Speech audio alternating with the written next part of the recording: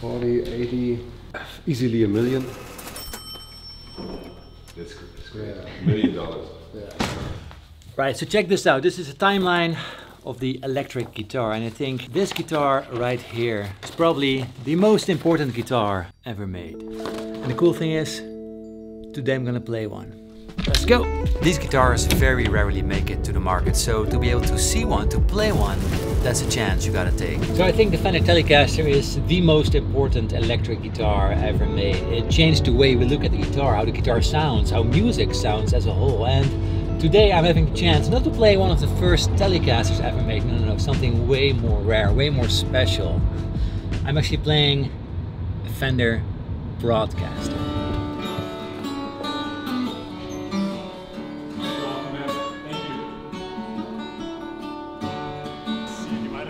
Simon. Hey. I'm Simon Gauff. I'm the managing director of Guitar Point. I'm 43 and I'm doing this for 23 years. Yeah, I toured Germany with a top 4 record back then, and yeah, I kind of miss it. What's the deal with these Broadcasters? Why are they so rare and so expensive? It's almost like the first electric guitar ever made. It's all original. It's been featured in Norm Harris' book. It was part of his collection. Do you mind if I hold it? No. Really? Yeah. Oh, lightweight. Yeah, it's super lightweight. Oh. Feels really good. It feels brand new, man. Really, like it could be a custom shop just hanging on the wall. It's really, wow. So light. This is my perfect weight for a Telecaster. Yeah.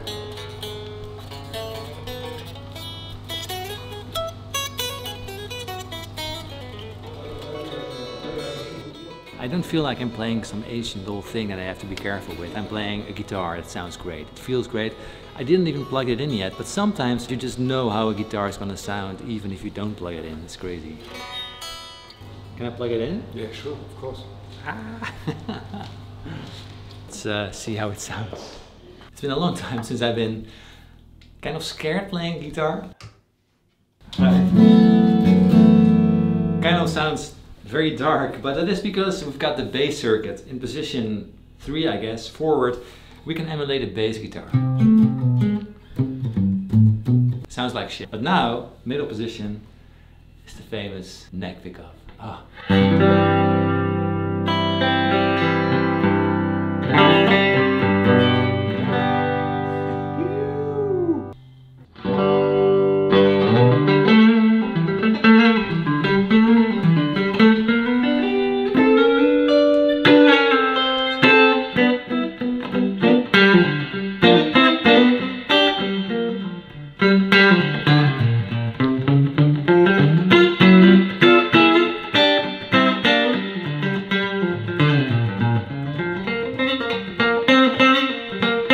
This is the Tele DNA, but it says Broadcaster because this is where it all started. It's so insane to hold this instrument, to realize that in 1950, 5 years after World War II, Leo Fender designed what would be probably the most iconic, the most important electric guitar ever made. The fact that I'm playing it today, it's really special. So this is a 50? That's a 50, yeah. In 51 they had to take off the broadcaster from the decal, yeah, because that famous letter from Gretsch that they had the patent on the name, and then we have a period without the decal, which is called no-caster, and then the Telecaster came to life. People ask, why are these so desirable? They're just Telecasters. They're not. They're just the first ones, and that's the mother of the electric guitar. Exactly, right? exactly, and that's the holy grail for everybody who's into the Blackguards and Telecasters, and that's the Broadcaster. You know what fascinates me so much? The thing is 70 years old. Yeah. So the guitar evolution is like 0. Yeah, that's true. The classic Telecaster riffs. I think this one is.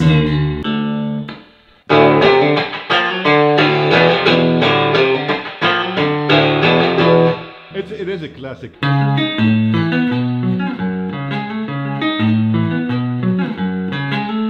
Very iconic. Let's hear the bridge pickup.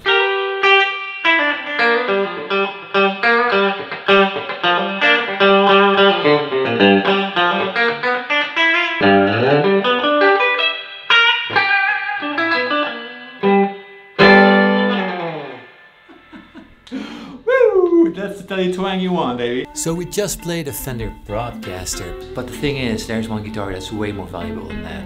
When you take it all together, the 59 Les Paul would be considered as the holy grail of electric guitars. I once played an original 1959. It wasn't in that good of a condition. It didn't play too well, so I really don't know how this one's gonna play. So the 59 is just the pinnacle of the evolution of the Les Paul. Is it okay if I pick it up? Sure. Just sure. First initial reaction. Oh. It's been played. It's been played. Yeah.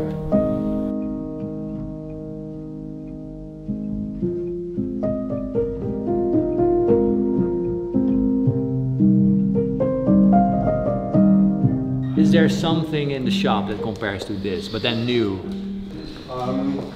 This one looks very similar. I'm kind of shocked, to be honest. Gibson 1959 original, worth how much? Estimate? Yeah, 340k. That's the price tag. Don't drop it, Paul. Yeah. Versus another highly expensive guitar, probably the best of the best Gibson can get you nowadays. Collector's choice number 4, Sandy. It's about 13,000. What do you think? Which one sounds better? Let's find out. Let's find out. All right, let me walk very carefully. Thanks. All right.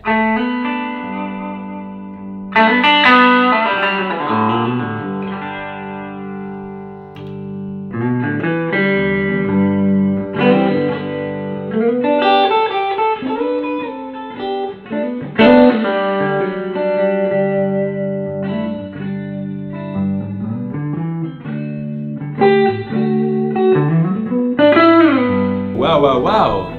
What do you say to that? This is just pretty overwhelming, to be honest. It's very creamy, rich, thick. The low strings just sound so massive, even when you play it quietly.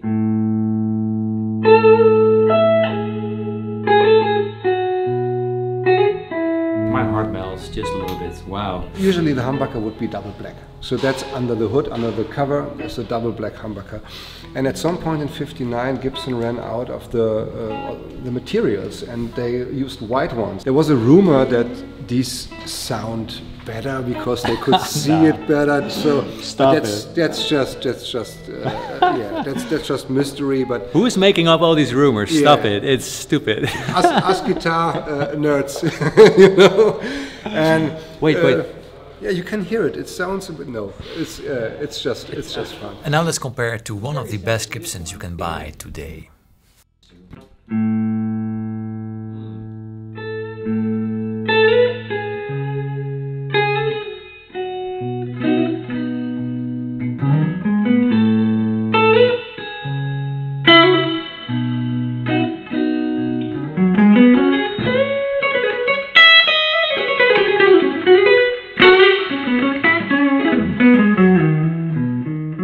Okay, well, first reaction, this guitar plays a little bit better. It's really well set up, it's very smooth, the neck is nice. The least you can expect is that it plays well, and well, it does. And I think it sounds marvelous as well. The only difference for me, it doesn't have the same overwhelming fullness or openness. The old one has a little bit more, something you can't describe and you probably can't get in a new guitar.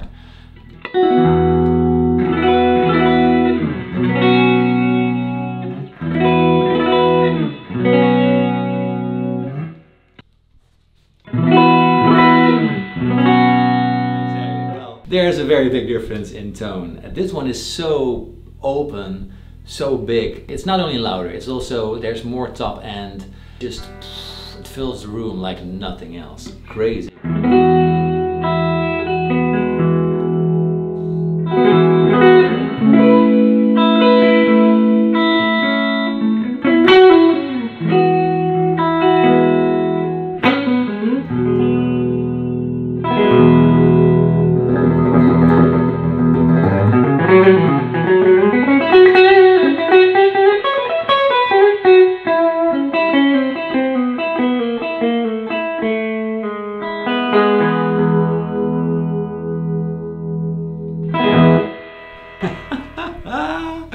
Oh my god, this day is too crazy. I'm playing so much good stuff. And now let's see what Simon thinks.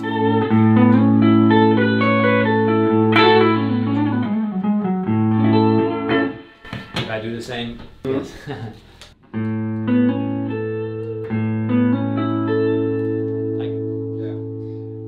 It's more narrow. Yeah. I mean, range of the original old one is like this. It's And they are like in the middle somewhere, Yeah. and maybe it's the same height, but it's not as wide. It's not as wide. So although the 59 Les Paul is more valuable and more rare, my heart got stolen by this first commercially successful solid body electric guitar, the Fender Broadcaster.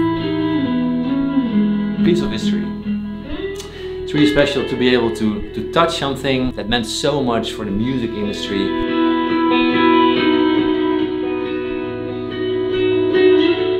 And then being able to play such an item and not just look at it, but just actually play it and feel what people felt in the 50s, what people inspired back in the 50s. That's truly something else. It's really magical.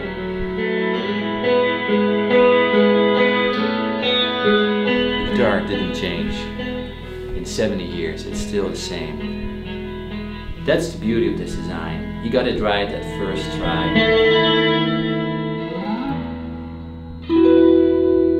It's such an iconic model.